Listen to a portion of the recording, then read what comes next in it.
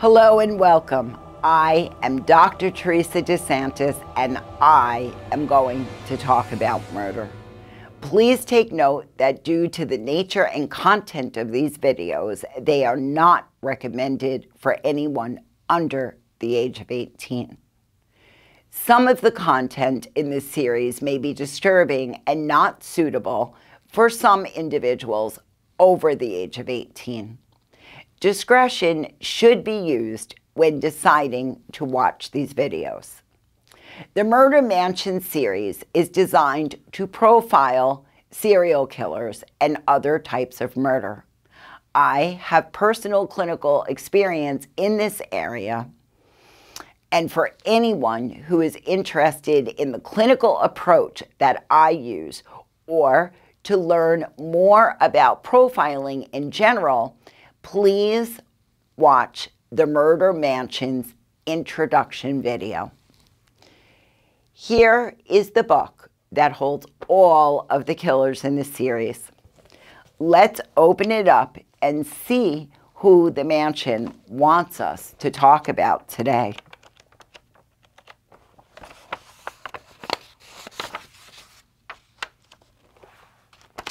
Keith Hunter Jesperson, who is also known as the Happy Face Killer. Jesperson was initially convicted for 3 murders, but it has been confirmed that he killed 8 women across the states of California, Florida, Nebraska, Oregon, Washington, and Wyoming. In his writings, Jesperson claims to have taken 185 victims. He is serving 4 consecutive life sentences at the Oregon State Penitentiary. That is because in December 2009, he was convicted of a murder in California, and in January 2010, he was given a 4th life sentence. Jesperson was born on April 6, 1955, to the marital union of Leslie and Gladys Jesperson in Chilliwack, British Columbia, Canada. He is the middle of 5 children with 2 brothers and 2 sisters. His father was a severe abusive alcoholic, and it is claimed that his grandfather was also a very violent person. The abuse that occurred within the Jesperson family was confirmed when author Jack Olson was investigating information to write a book. Jesperson's family treated him very poorly, and unlike his siblings, he received no attention from his parents. He was subject to beatings from his father with a leather belt, and sometimes these beatings happened in front of other people. There was one incident that is reported where his father used electric shock on Jesperson as a form of punishment. Jesperson could not even find peace in the relationships with his brothers, who, because that Jesperson was an oversized child, they nicknamed him Igor or Ig. Besides being treated as an outcast by his own family, other children often made fun of him for his large size. Jesperson ended up having no other choice but being content playing by himself. By the age of 5 or 6, he started to torture and kill small animals and enjoyed the adrenaline rush he felt when he took the life out of them. He also enjoyed watching animals kill each other.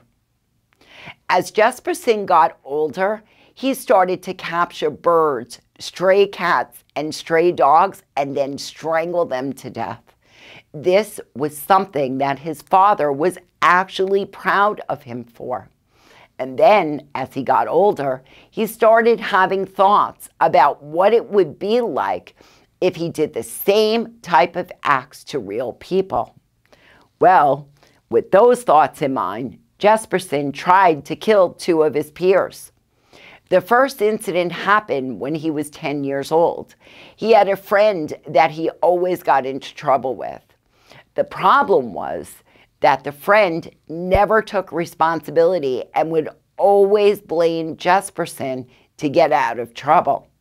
Meanwhile, it was then Jesperson who ended up getting severely punished many times for things that his friend did. So one day, Jesperson attacked his friend and started to violently beat him until Jesperson's father pulled him off the boy. Later, Jesperson stated that his real intent was to kill his friend. Another incident occurred when he was about 11 years old. He was swimming in a lake when a boy held him down under the water until he blacked out. Sometime later, when Jesperson was at a public pool, this boy was there, and he tried to drown the boy by holding his head under the water, and he wasn't going to stop until a lifeguard finally had to intervene. The Jesperson family moved from British Columbia to a trailer park in Selah, Washington. Jesperson remained a loner because of his overly large size. He claims to have been raped when he was 14 years old.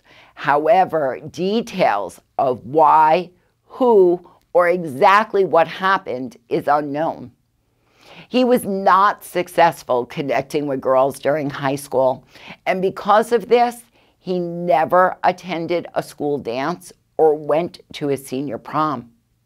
He did graduate high school in 1973 and wanted to go to college, but he did not because his father felt that he could never make it through college. After high school, Jesperson started a dating relationship with Rose Huck. In 1975, when Jesperson was 20 years old, they got married. The couple had 3 children, 2 girls and a boy. According to statements made by Miss Huck, there were many good times for the children with their father. Jesperson overall was a good dad, and he liked to spend time with his children. Within the marriage itself, it was a different story, and it was not so good. This is because Jesperson was emotionally distant from Rose, but he was never abusive toward her. His oldest child, Melissa, has spoken out about what it is like to be the daughter of a serial killer. Her father hid his dark side from his children, but she does recall some memories of strange behavior. When she was 6 years old, she found kittens and showed them to her father. He proceeded to take the kittens and hang them by their tails off a clothesline. Melissa ran inside to get her mother, but when they went back outside, all of the kittens were laying on the ground dead. She also recalled being a teenager after her parents' divorce, and her father making weird comments about his sexual acts with women. Also, one time, while eating with her father in a diner, she recalls him telling her that he killed someone. Over the course of Jesperson's marriage, he worked as a long-distance truck driver. His wife started to suspect that he was having affairs because he was so emotionally distant towards her, and she started to get phone calls from strange women who would call up and ask for him and identify themselves as his girlfriend. After 14 years of marriage, Rose had enough. While Jesperson was out on the road, she took the children and moved 200 miles away to her parents' residence in Spokane, Washington. The oldest child, Melissa, was 10 years old at that time. Jesperson would spend time with his children whenever his trucking job took him into the Spokane area. Jesperson, now being 35 years old, stood 6 feet 7 inches tall and weighed 240 pounds. He wanted to go back to a dream that he had as a child, which was to become part of the Royal Canadian Mounted Police Department. He was accepted into the RMCP Training Academy, and during an exercise, he fell off a climbing rope and suffered an injury. The injury led to his dismissal from the training academy. Jesperson became very angry, and he vowed to get back at society for their rules and not giving him a chance. He relocated to Cheney, Washington, where he resumed employment as an interstate truck driver. Jesperson's divorce from Rose was finalized in 1990. In that same year, on January 23, 1990, he killed his first victim. He met the victim at a bar near Portland, Oregon, and introduced himself. The victim was 23 years old and a very friendly, outgoing young woman who was seen by many as being slightly mentally slow. According to Jesperson's later confessions, he left the bar and came back later and saw the victim in the parking lot. He offered to buy her dinner and then purposely looked into his wallet as a ruse to show that he didn't have enough money. He used this to lure the victim back to his home that he was renting so that he could pick up more money and take her to dinner. The victim followed Jesperson into his residence. He mentioned to the victim that he wanted to have sex with her, but she rejected him, and when she did that, he struck her in the face, and then he started to relentlessly beat her in the face and the head. He grabbed her neck with one hand while he tied a rope around her neck with the other hand. He pulled the rope and watched the life slowly slip away from her. Once her body went limp, he let it drop to the floor, and he went back to the bar to have a few more beers and talk to people in order to establish an alibi. Eventually, he went back to the house for the victim's body and her belongings to get rid of them. He drove up the scenic highway of the Columbia Gorge, where many times he had taken his children to spend time with them. When he found a deserted spot, he tossed her body over the side of the highway like it was a piece of garbage. Jesperson went to a truck stop where he sat and drank coffee for the remainder of the night as part of his alibi. Then he left. He drove back down the scenic highway, and at one point, he picked up the victim's purse and threw it out of his car window. The victim's body was found several days later off the scenic highway by a college student that had pulled over to urinate. It was determined that she had been killed someplace else. She had been beaten, sexually assaulted, and strangled to death. There was also a ripped section of her jeans missing. On February 5th, the police received an anonymous phone call from a 57-year-old woman, Laverne Pavlinak. She stated that her boyfriend, John Sanowski, had committed the murder, and she heard him bragging about it to a friend that he had killed the girl. Sanowski voluntarily submitted to a polygraph exam, but he failed it. Later that month, when Laverne found out that there was not enough evidence to issue an arrest warrant for her boyfriend, she produced a piece of denim and said that she had found it on her boyfriend's person. The forensic lab stated what she had presented to them. When they compared it to the fabric of the jeans of the victim, it did not match. Laverne now went to desperate measures. She called the police and stated that she was an active participant in the murder. She said they had picked up the girl who was hitchhiking and they drove to the Vista house, which was about a mile away from where the victim's body was found. At the Vista house, Laverne said her boyfriend raped the victim and she strangled the victim while her boyfriend was beating her. Then they took the body and dumped it over the ravine. She took the police to the dump site, and because she knew exactly where it was, the police felt that they had enough evidence and got an arrest warrant and picked up both Laverne and Sanowski. During Laverne's trial, she put a very strong case together. However, she did not realize that her making up all of this by details that she had heard through the media was going to get her a good 10 years or more in prison, and that her boyfriend would possibly be facing the death penalty. When this reality set in, Laverne tried to say she made it all up. However, it was too late. Her taped confession, played to the jury with too many details, made the jury come back with a guilty verdict. Her boyfriend never went to trial, and instead he pled guilty to a murder he did not commit to avoid being sentenced to death.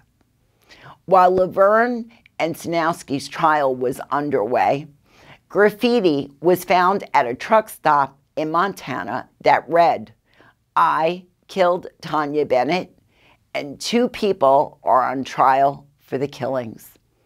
It was signed with a drawing of a happy face. Police dismissed this as a hoax, and the judge did not permit it to be submitted as evidence during Laverne's trial as proof of doubt that she may have made her story up. On March 25, 1991, Laverne started her 10-year prison sentence. Since Jesperson's graffiti did not get the attention he was hoping for, in March 1994, he wrote an anonymous letter and sent it to the Oregon courthouse. In the letter, he confessed to killing the first victim and signed it with the drawing of a happy face.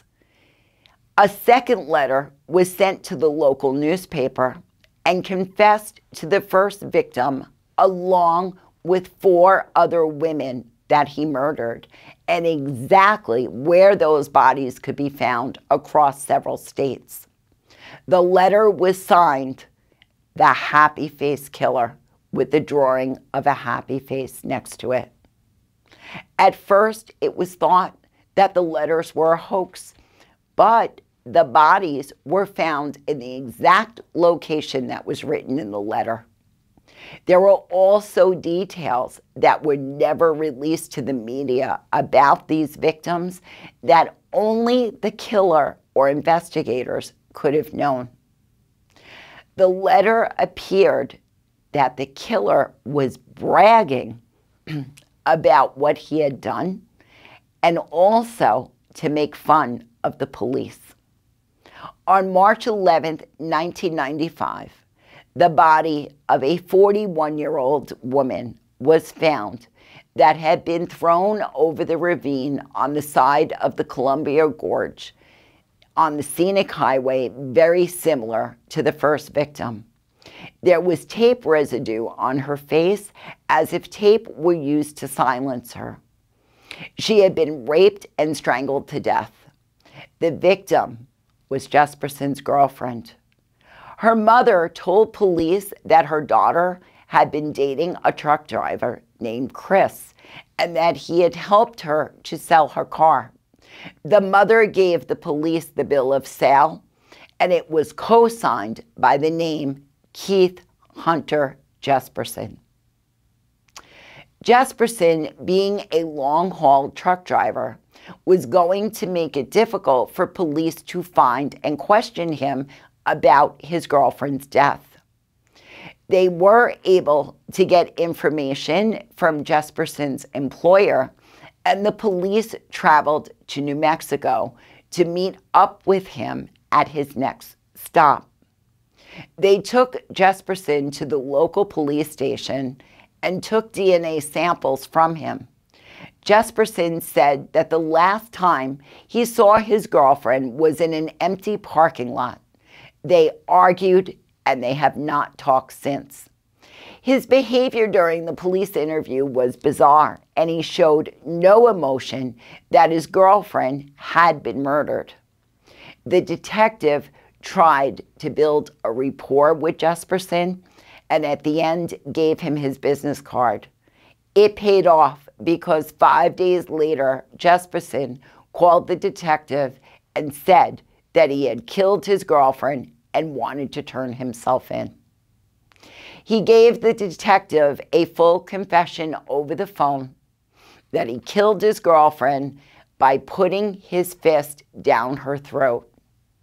And then he put duct tape over her mouth because he wasn't sure if she was dead, and he didn't want her to wake up and start bitching at him again. The night before Jesperson turned himself in, he wrote a letter to his brother. In the letter, he admitted to killing 8 women.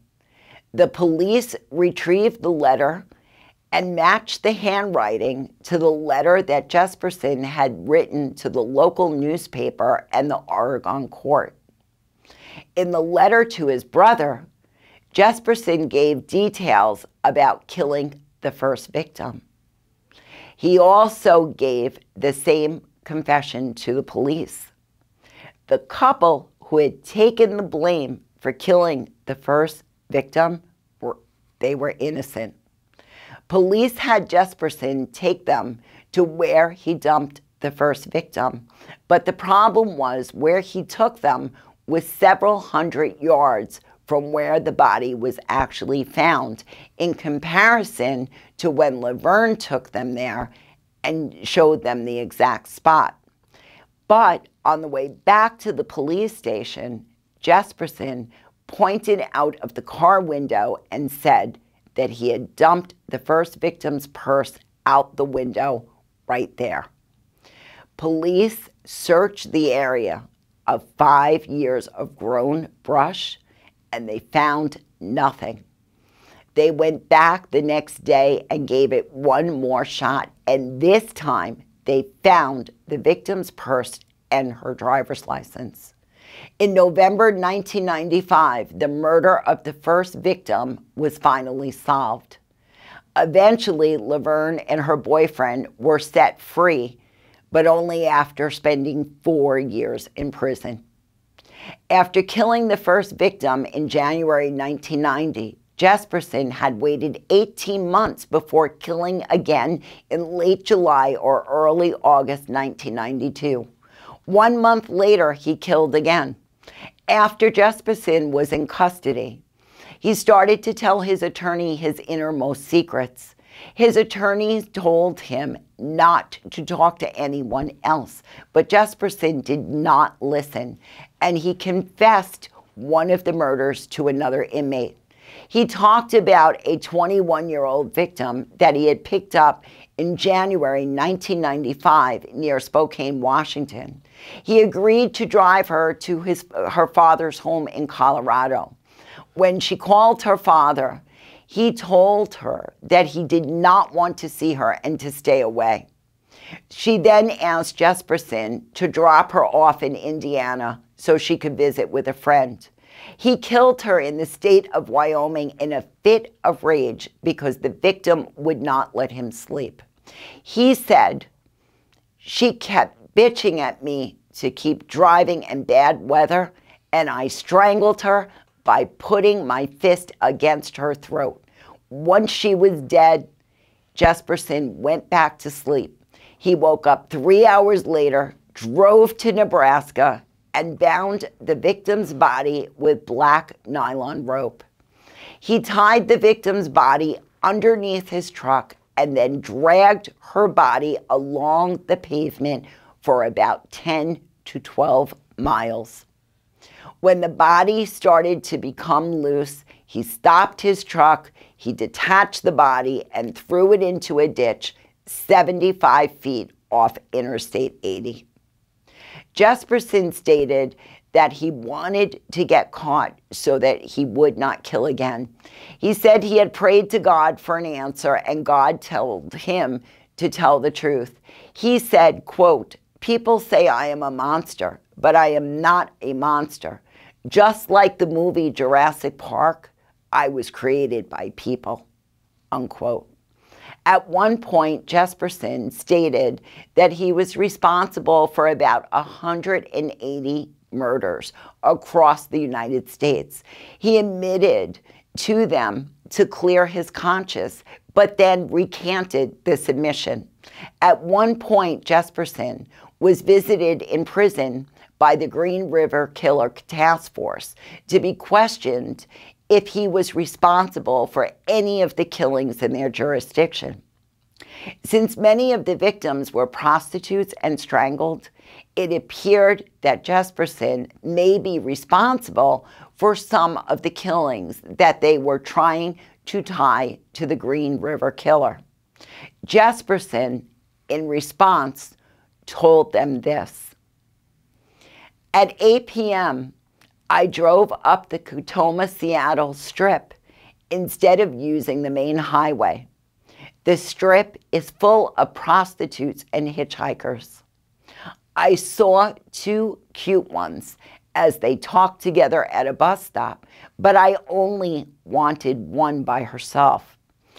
A quarter of a mile up the road, I saw a bitch walking fast with her hips swinging back and forth. She had nice long legs and her body was slender and firm.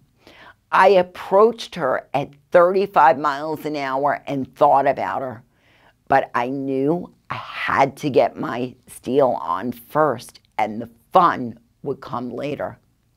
She reached the bus stop before me and stepped out into the road without looking. There was a car passing me on the left and I could only hope not to hit her by stepping on the brakes really hard.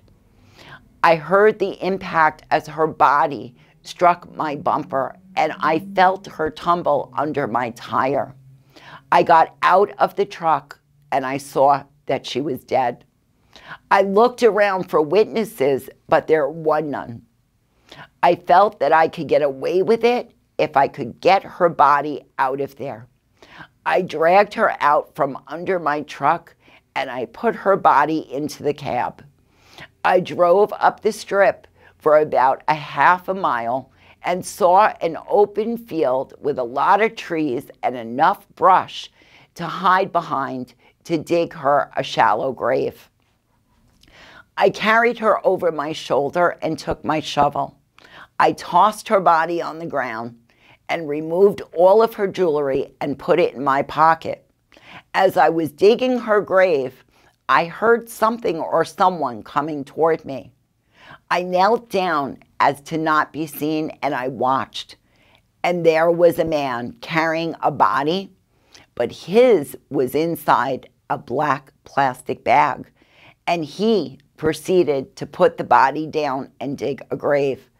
I approached the man and startled him, but I said to him that I was amazed that the two of us had to get rid of two bodies at the same time. And now that I know what you have come out here for, I will get back to what I was doing. After we were both done, we stopped at a restaurant and had coffee together. I said to the man, I couldn't help but notice that yours and mine looked a lot alike. They have the same features, and the only difference is the necklace that I took off mine. I took the jewelry out of my pocket and I put it on the table.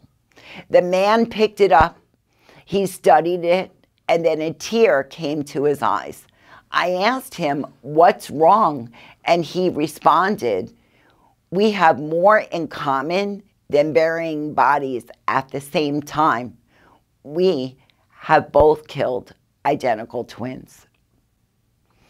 There were no sisters killed with the Green River killings, so this story was a fabrication of Jesperson's imagination.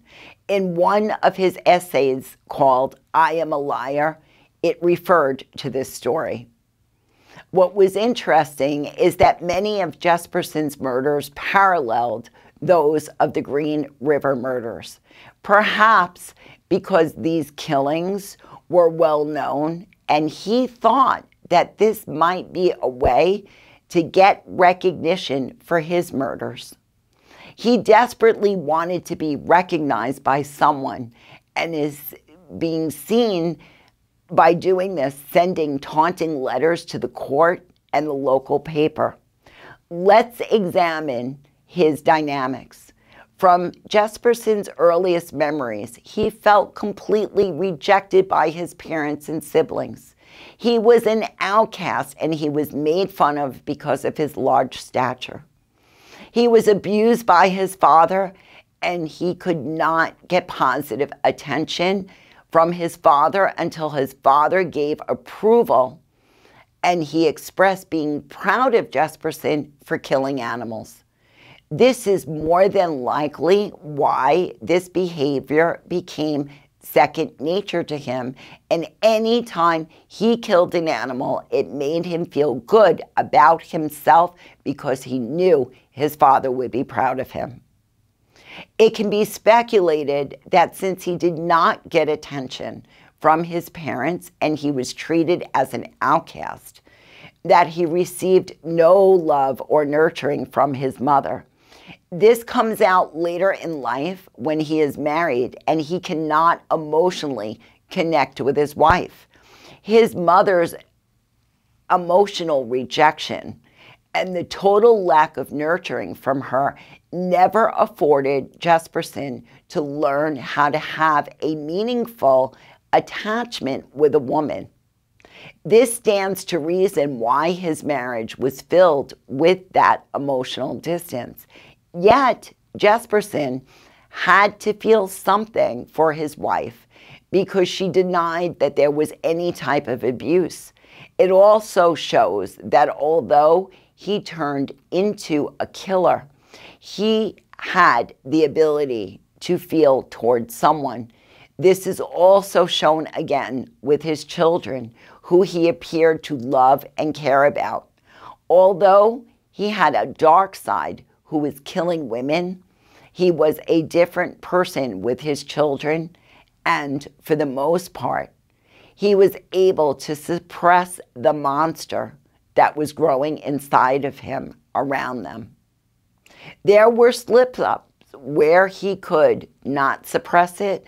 For example, killing the kittens when his oldest child was only 6 years old, and it traumatized her.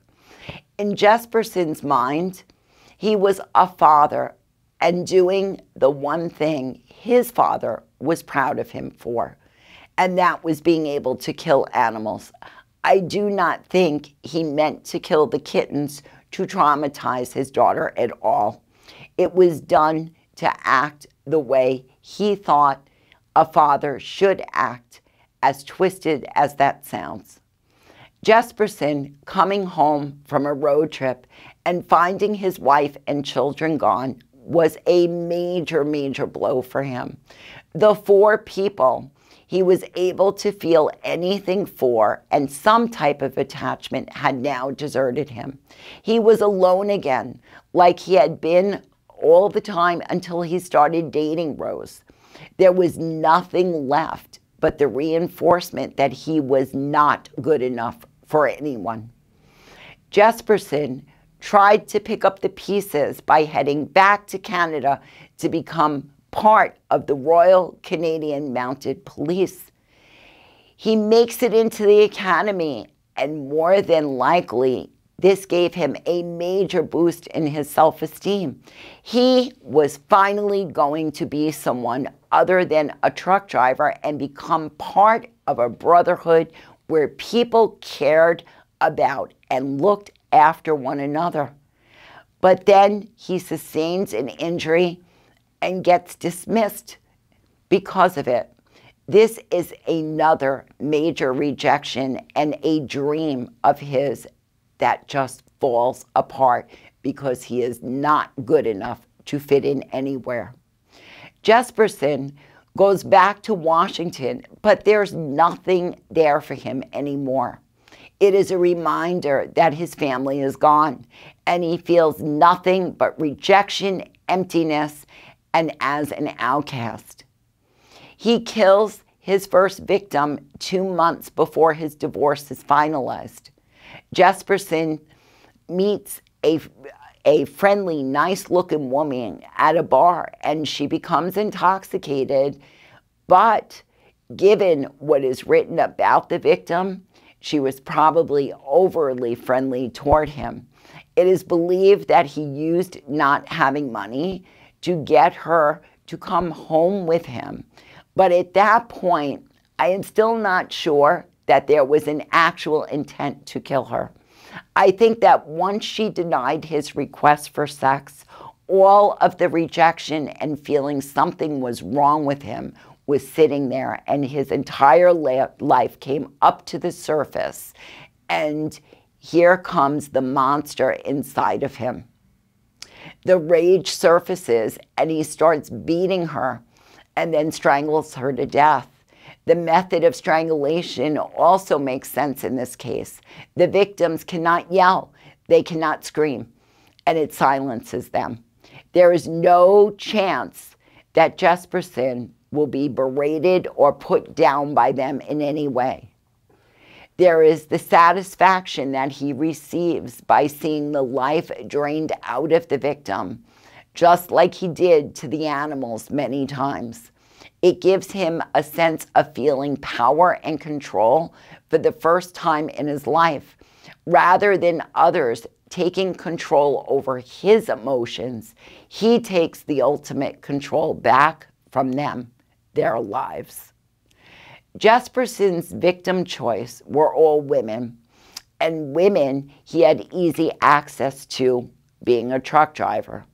Mom, who should have protected him, girls he could not connect with while growing up, and ultimately a wife who had no use for him anymore, as well as no children to come home to, were all contributing factors to the buildup of rage towards women. One of the things about Jesperson is that there is a part of him that was not a killer, a part of him that tried to be a decent father and create memories with his children, unlike his parents had done with him. That part of him that could feel for others was a major conflict for him. With the killing of his girlfriend, there is probably truth when he says that they argued right before her death. He had gotten used to killing by this point, and the rage that he experienced was never suppressed deep enough anymore. Within that argument, it stands to reason that the girlfriend pulled the trigger somehow by things that were said or something she wanted to do that was going to make him feel very rejected and pushed aside. One thing that has to be noted is Jesperson wanted for once to be recognized in any which way. He couldn't stand that 2 people took credit for that killing. This was the ultimate thing that made him feel even more invisible. He starts with letters to get noticed, and his arrest to become even more recognized. Now he is written about, and people will always know him as the happy face killer. I hope you found this chapter of The Murder Mansion enjoyable and informative. If you liked the episode, please click the like button below and subscribe to our channel. We are also on Facebook and Instagram if you want to stop by and follow us on there. If you have any suggestions for a killer that you would like to see, or if you have any other suggestions for topics or a different type of series, please email us at support@firstlightpsych.com.